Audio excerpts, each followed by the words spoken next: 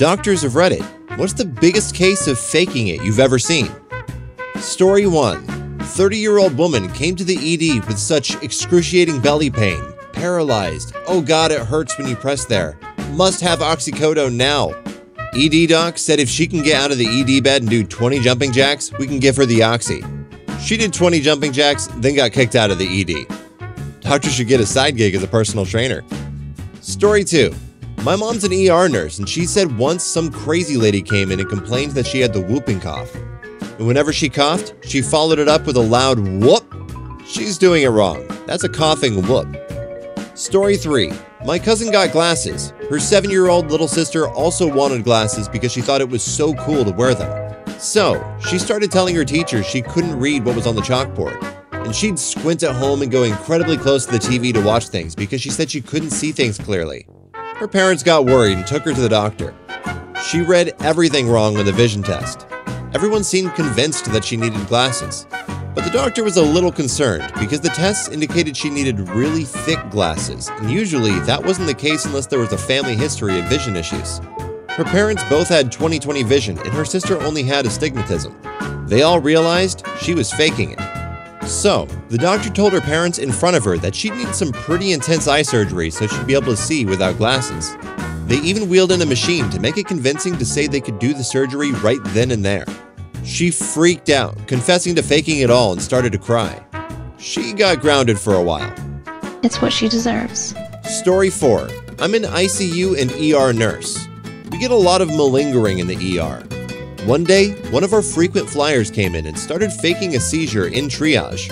Now obviously I know this lady and she's fake seized a million times before. But this time, it's in the lobby in front of about 30 people who have no way of knowing that it's fake. She's lolling around on the floor making a damn fool of herself and folks look horrified. I walked up to her and said calmly, "Karen, what are you doing?"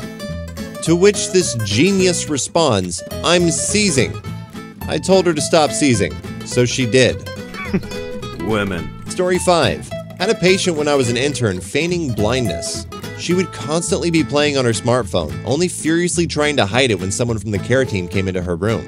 The best was when my attending one day strolled past her room and threw his hand up in a highly exaggerated hello wave.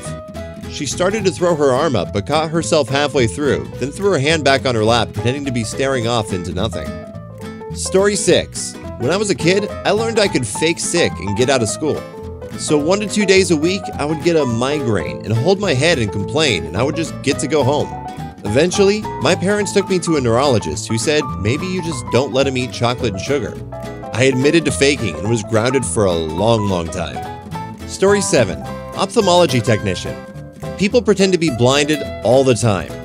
Go to check their eye pressure with a Tonopin, a device you poke them directly into the eye with, and they go, "What the f-?" Story 8. When I was a kid, I would plan my sick days way ahead of time.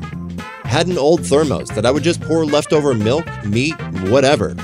Leave it in the windowsill in my bedroom, just letting it fester for a month. Of course, the thermos was closed, so no smells escaped. I set an alarm for the middle of the night, dumped the contents of my thermos onto the rug, and ran to tell my dad I was throwing up and so sick. However, this thermos monstrosity filled the entire condo up with horrible smells, and both me and my dad ended up puking into the tub at the same time every time we tried to clean up the rug. He had to take the day off work too.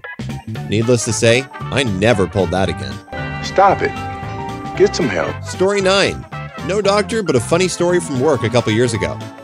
Guy calls in sick for around 8 days, says on the phone he is really sick.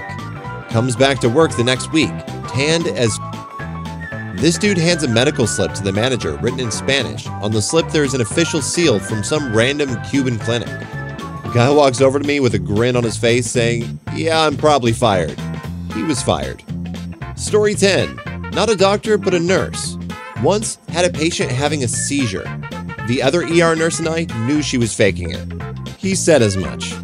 She suddenly stopped seizing, miraculously, looked straight at him and yelled, "Shut up, fat boy." He and I laughed so hard.